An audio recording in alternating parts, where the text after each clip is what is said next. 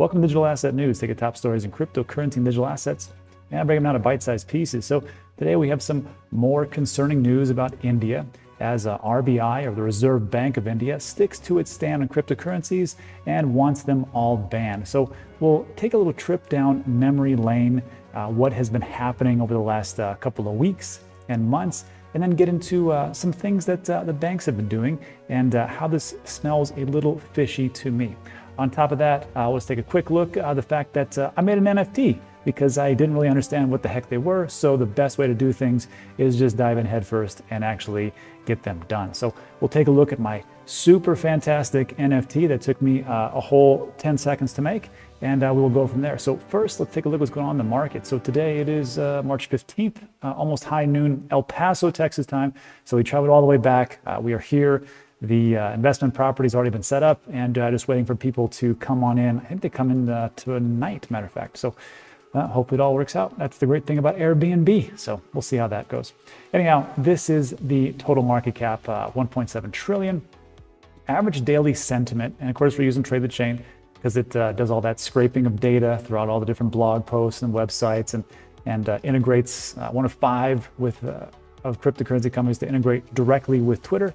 And the average daily sentiment for cryptocurrency, 57 out of 100, which is not too bad when you have the possibility of a huge country with over 1 billion people talking about banning the entire Bitcoin and cryptocurrency cryptosphere. So that's not too bad. I remember, years ago, this would have crippled us for quite a long time. And now today we're just like, whatever. India, whatever you want to do. Just make up your mind and then shoot there.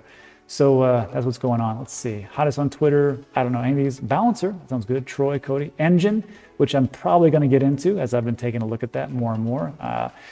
It only makes sense, as they integrate with all these different gaming platforms, and you can do a bunch of NFTs for all the different things that people need on gaming, because gaming and esports and everything else is going to be huge. Why not Engine? So I'll probably do a little video on that. But let's see what exactly is going on as far as the numbers. So Bitcoin was at almost 62,000, and it dropped precipitously. Let me blow this up actually so you can see it. About what is going on here. And I gotta tell you, not too bad for a country which is, like I said, about to ban crypto, if they do it. Who knows if they do it? I don't know. So that is what's going on with Bitcoin itself. Ethereum, pretty good. Only down 4%. 4%. Let's see, anything up? Let's see. Anything down 7%. 21% for VeChain.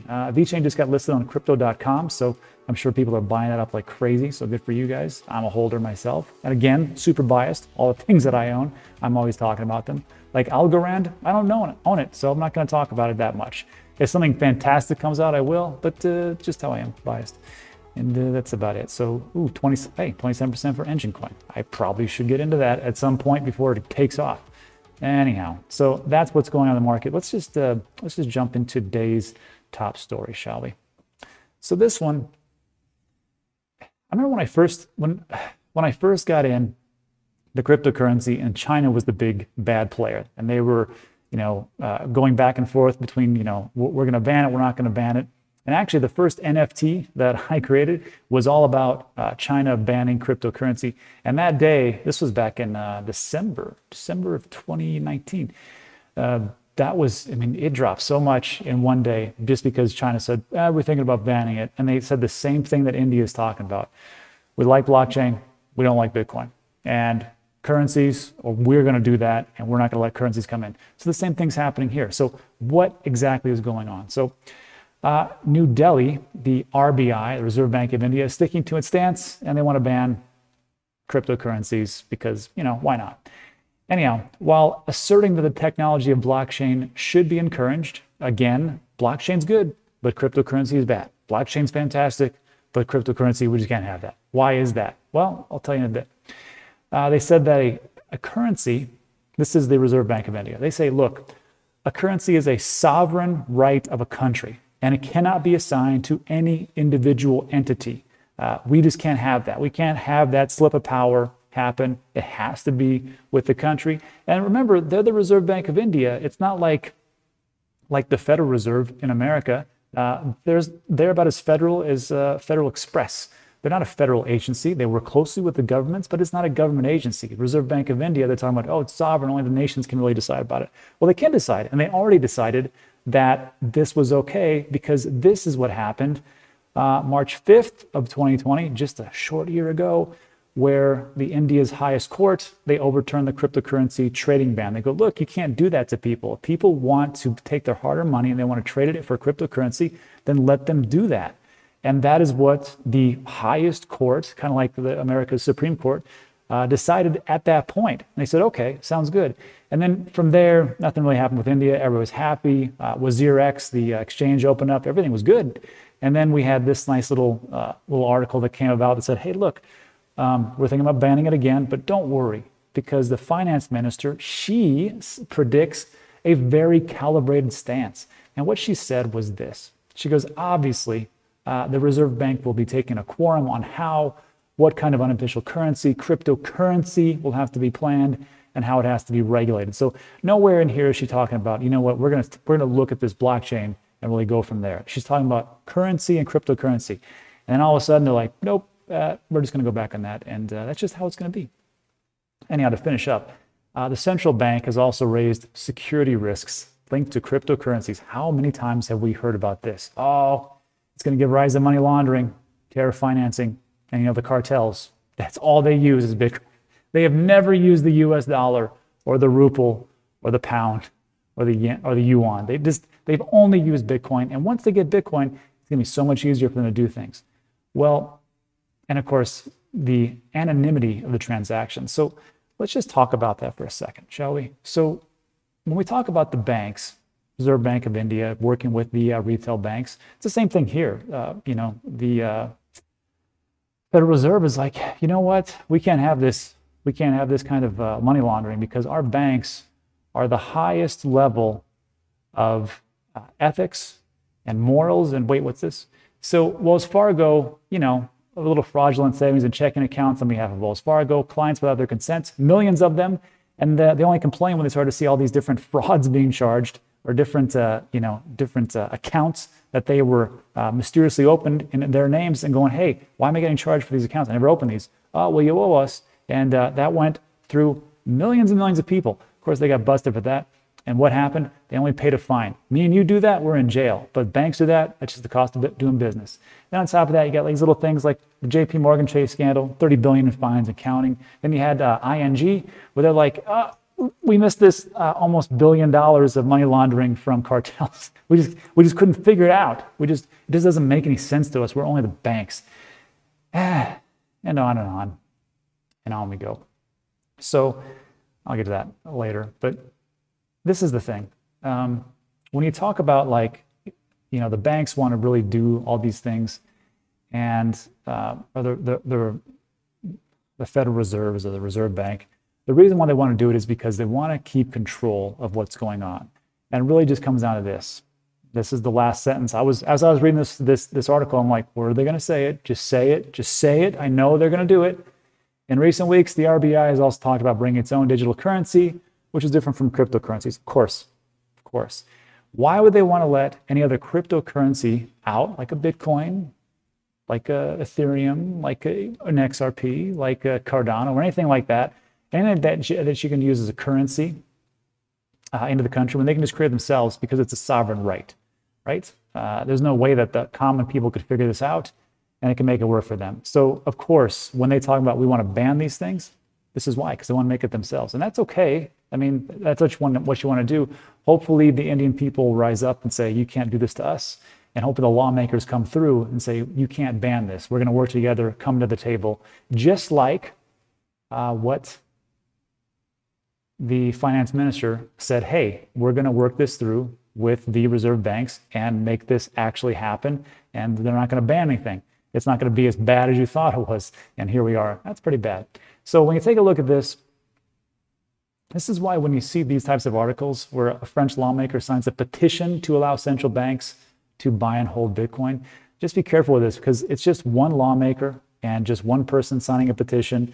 So the real question is, can you get this through all of your legislature and actually turn this into law, and not just like, hey, this is something we should do. So this is what I think on this one. I just threw this in there because I'm like, it's just interesting that we've got some people who are on the right side of history, and other people who are just trying to just stall what's going on.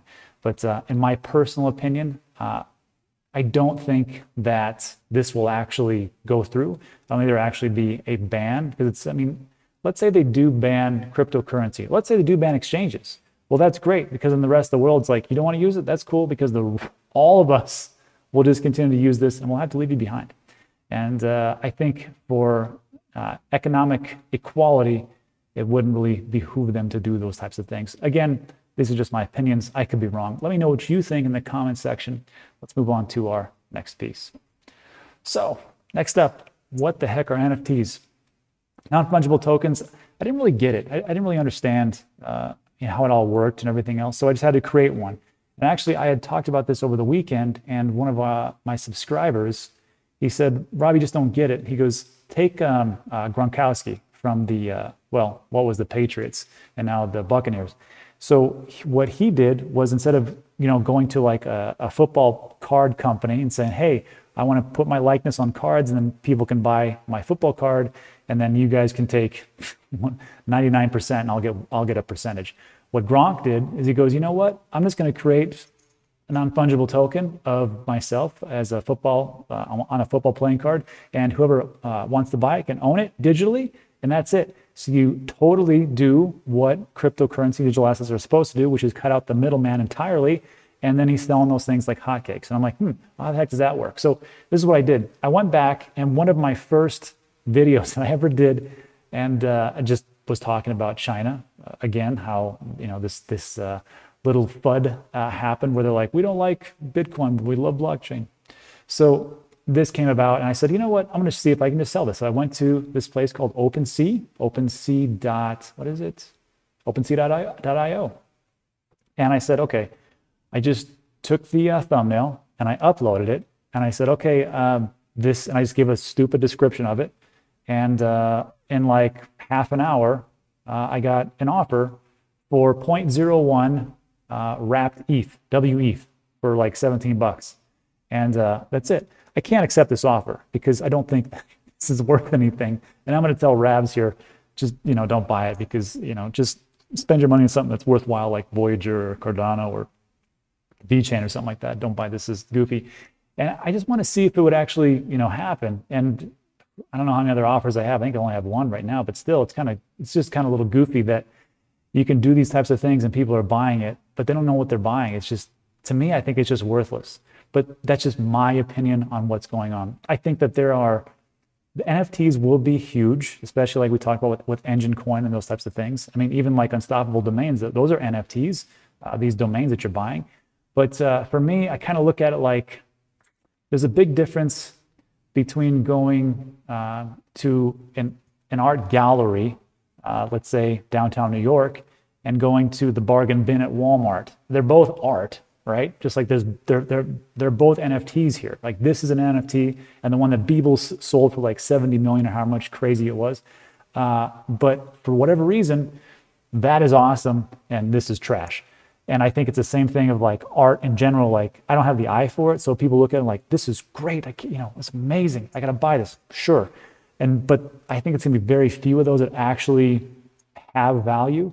I think the majority are just gonna be in the bargain bin at a Lowe's, Home Depot, Walmart type of thing, where it's just like, this is just trash. This is just a throwaway NFT, and that's just what it is. Obviously, you can't get an NFT at Walmart. I'm just saying, these things will just be like, out in the open and not that great. This is just how I see it. I also see this as kind of like with cryptocurrency digital assets. I think there's going to be a good amount that'll make it, 20, 30, 40, I don't know. But the 5,000 or so that we have, most are going away. And it's the same thing with NFTs. Now, the big question is, how do you find those? And for that, I really have no answer. And I'll tell you what I know, tell you what I don't know. I have no idea about that one. I will say this, don't buy on a secondary source like OpenSea, because those people already bought someplace cheap, and they've put it on there, and they want you to buy their garbage. Not that it's all garbage. There's a lot of great stuff in there, I'm sure. I mean, whatever. But I'm just saying, don't be caught up in this whole thing. Look for the ones that are, just like a digital asset. don't look for ones that are already, you know, $100,000, something like that. Go for a little bit lower and see if it has any kind of legs and go from there. If you buy an NFT for 100,000 and then it goes to 1,000, well, then you're pretty screwed. But if you buy something for like $5 or $10 and it goes to zero, not a big deal. That's the only advice that I would give myself, because I can't give financial advice. And that's the big thing. And speaking of NFTs, finally, iTrust, they're giving away an NFT. And Anthony, he sent this to me, and I was like, I don't know what this is, man.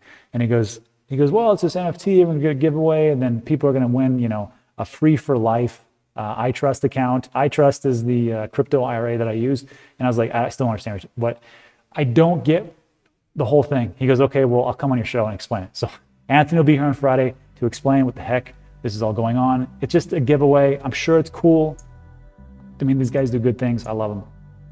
And that is it. So look, first of all, thanks for sticking with me all the way to the end. If you like these types of videos, go ahead and give it a thumbs up. That helps tremendously. Also consider subscribing, because all these videos we talk about are very time sensitive, like we just talked about a little bit ago. Also, if you want to take a look at iTrust, there's a link in the description. That is the crypto IRA that I'm using, and that's where I'm going to be paying no taxes as everything appreciates. So there are some nuances. So I did a video, it's about 20 minutes long. You can watch that. I'll link it at the end or look in the description, and that is all. So thanks so much for watching. I appreciate it, and I'll see you on the next one.